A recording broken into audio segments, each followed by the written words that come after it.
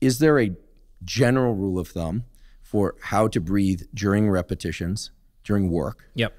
For strength, maybe even strength versus hypertrophy, in a way that maximizes oxygen input to the system, keeps you alert and conscious, but that also protects the body by creating some rigidity in the system, right? Because certainly being with all your air exhaled, the body is a very different beast in terms of stability than with the body full of air versus, breathing during the repetition movement. There's a maneuver that has long been labeled the Valsalva technique. So what that really means is you're trying to use air to create intra-abdominal pressure.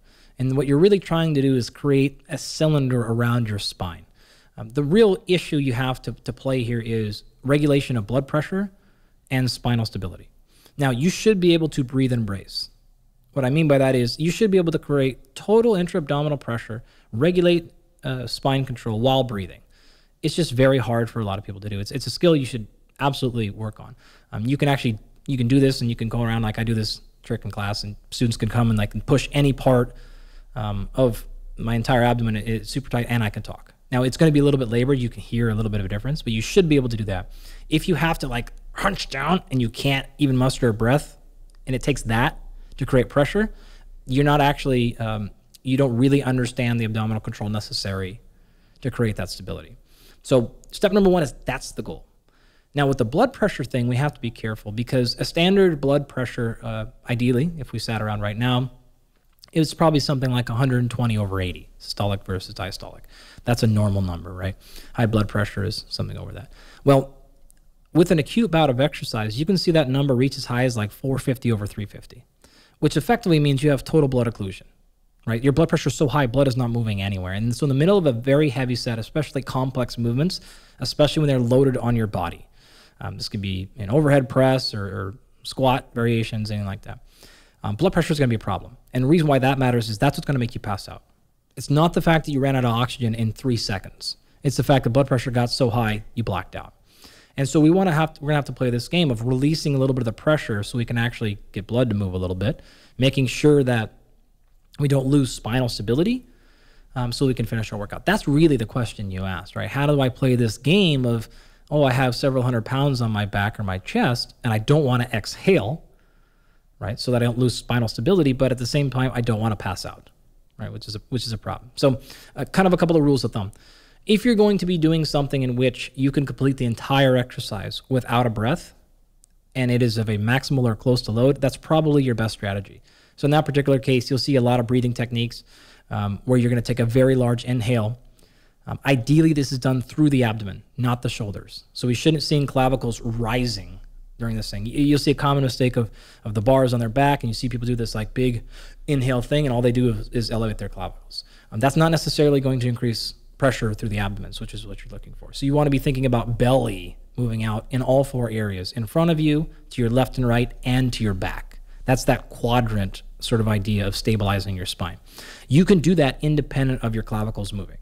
Like your shoulders don't need to rise for that. You don't really need the oxygen for metabolic purposes. You're just using the air for a brace.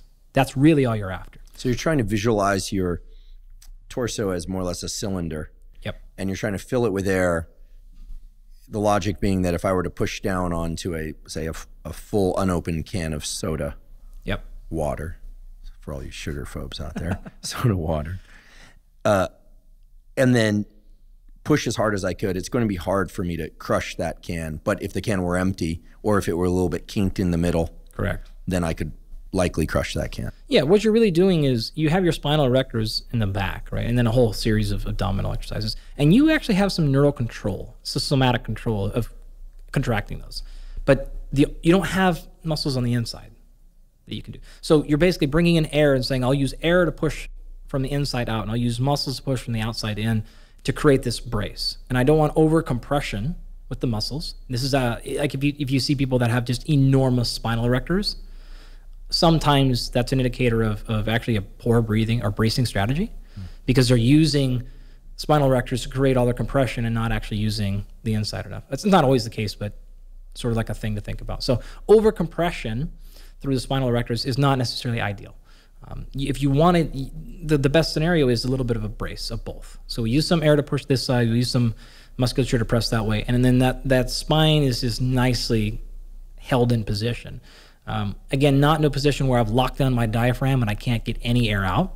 I should be able to get that braced pattern and then be able to speak. In fact, like I'm doing it right now, and you'll see like a little bit of if you're really paying attention to my voice, you can hear a little bit of a subtle difference.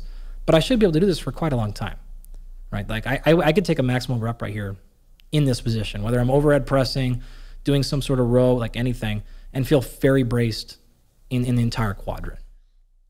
This is very helpful.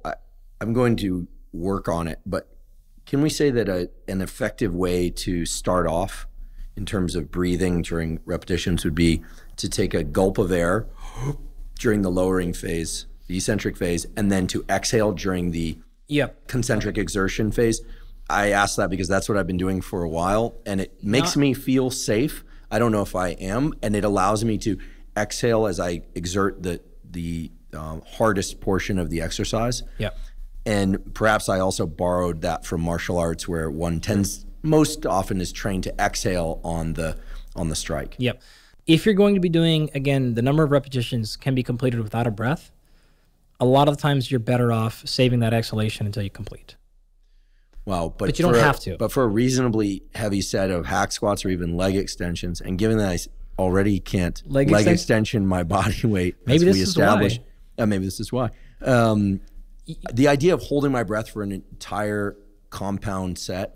So again, I'm clarifying. Brings to mind, you know, like where is my insurance card? Who's going to drive me to the hospital? This kind of thing. In all seriousness, what if I want to breathe during the set? Yeah. So I'll clarify. I'm generally meaning if you're doing like a 1 rep max or something like that. Okay. Well, so then certainly I could hold my breath for a 1 repetition maximum. That, you know, maybe like a double or something like that, depending on what you're doing, like maybe a triple. A bench press, you can probably do 3 and get away with it. A squat, it gets harder. Deadlift. So it kind of depends on the exercise. You want to take that breath though prior to the eccentric portion, not during. So then lower. Breathe in, lock, we're set, and now start our movement pattern wherever it's going to be. Exhaling on the concentric portion during it is fine.